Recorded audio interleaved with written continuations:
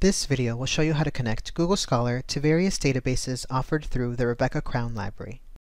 It's easy to connect Google Scholar to Dominican library resources. This gives you free full-text articles that would be expensive to access without linking to Dominican's databases. You should never pay for an article through Google Scholar.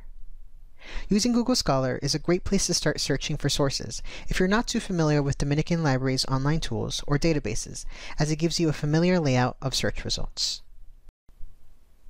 To connect your account to the library, go to scholar.google.com and select Settings from the drop-down menu found on the top left of the screen. If you have a Google account, make sure that you're logged in to have your settings saved. If you're wanting to filter searches to only peer-reviewed articles, you're probably better off using a database from the library, as Google does not use this criteria for including articles in Scholar.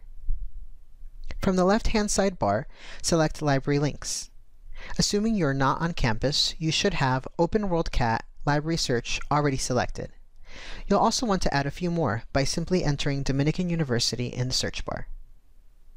Select Rebecca Crown Library, Dominican University, Full Text at Dominican, Dominican University, ProQuest, Full Text, Dominican University, Illinois, ProQuest, Full Text, and you can also add Dominican University, Find It at DU. Then, click on Save. Enter your keywords in the search bar.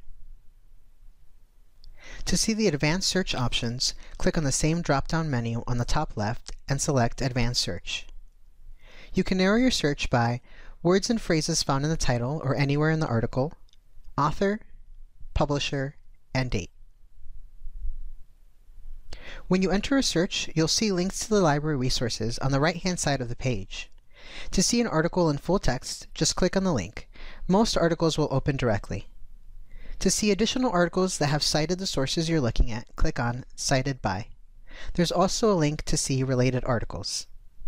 Google Scholar also gives you an easy way to cite articles. Simply click on the quotation marks icon, and the citations will pop up in various styles, such as MLA, that can be copied and pasted into a bibliography. You'll want to double-check the citation, as computer-generated citations sometimes have typos or incorrect formatting. Google Scholar also allows you to save and organize articles. Click on the star icon to save, and the article will be added to your library. If you want to organize your articles, go to My Library at the top right of the page.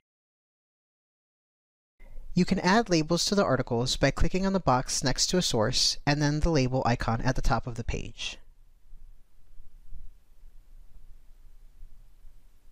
If you have further questions about how to use Google Scholar, take a look at the help link at the bottom of the page or ask a librarian by contacting us.